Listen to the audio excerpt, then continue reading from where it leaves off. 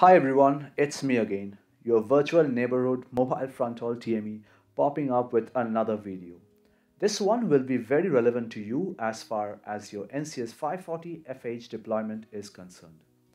Before we plan deployment of our Fronthaul routers and configure radio interfaces on them, it is important for us to understand how we can derive the CPRI rates on those radio interfaces. I'll divide this series into 5 episodes, first of which is this one talking about the history and the basics of CPRI, while the 4 other parts will go in depth into Fronthaul capacity planning. So let us get started with the history of the protocol. Back in 2003, Ericsson, Huawei, NEC, Nortel Networks and Siemens decided to define a critical component of a 3G base station. They first broke down one unit of a 2G base station into two units, the radio unit and its control unit. Further, they went ahead and defined the interface between these two units and called it CPRI, Common Public Radio Interface. Over the years, as Siemens moved out and Nortel Networks liquidated, the final consortium as we know today is Ericsson, Huawei, NEC and Nokia, fully responsible for CPRI specifications. Was there an alternate to this? Yes, there was. There always is. Hyundai, LG, Nokia, Samsung and ZTE formed OPSI even before CPRI was announced to the world. This was more of an open alternative like the modern day Open RAN initiative, but somehow this didn't work out and Nokia moved out and joined the CPRI forum.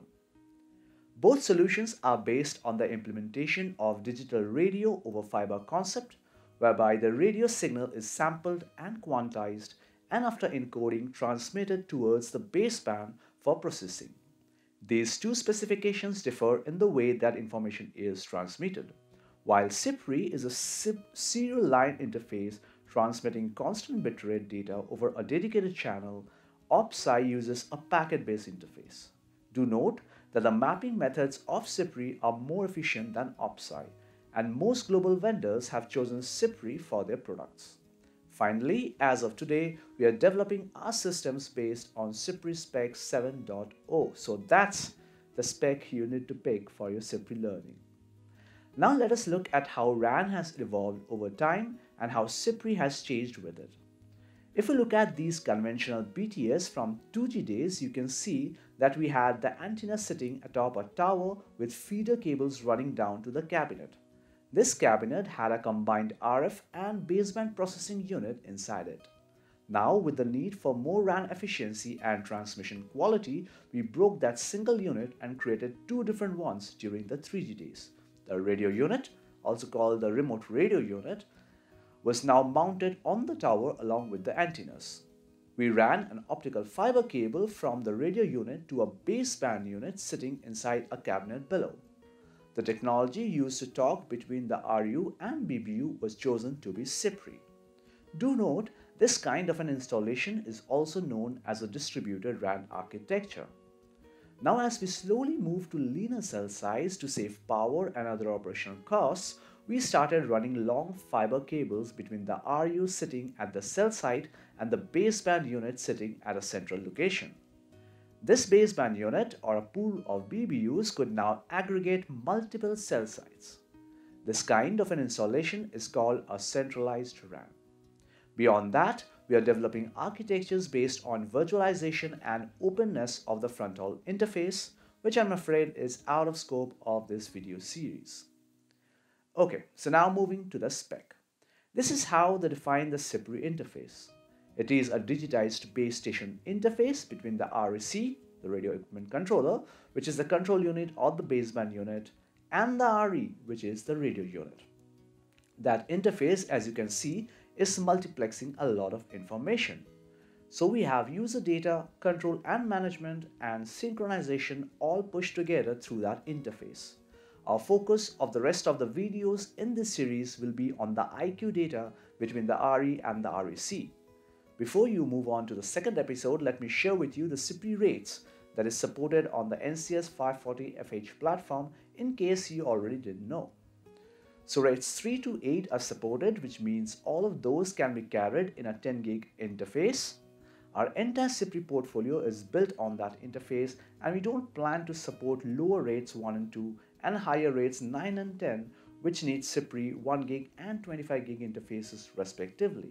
Listen, we hardly hear about those use cases with these CPRI options. Now that you have a decent understanding of CPRI, let us jump into how we can calculate CPRI rate based on the RAN information that we get from the customer. The RAN information is essentially radio resources that we need to digitize and insert into a CPRI-based bit stream between the RE and REC. Today's video is based on 4G, so the frames that we'll talk about will essentially be LTE frames.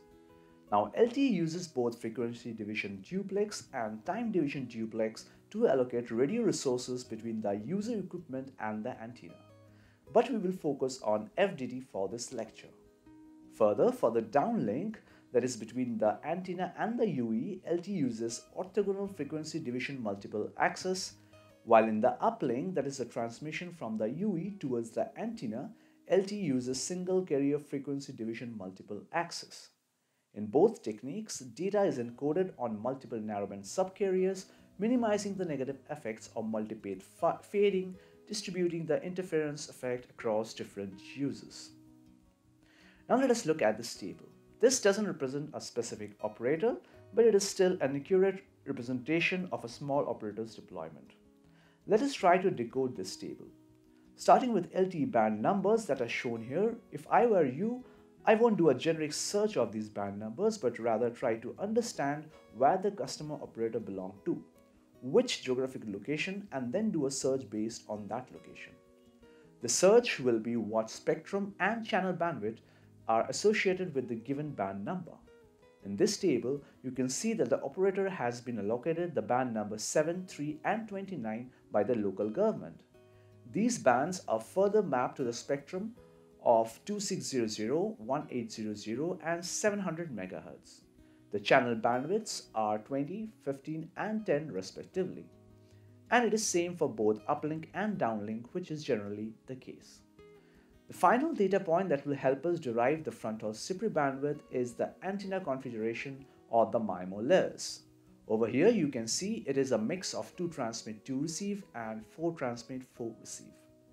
In my next video, we'll do a deep dive into LTE resources allocated at a cell site and understand them with respect to time and frequency domain. Thanks for watching. See you in the next one.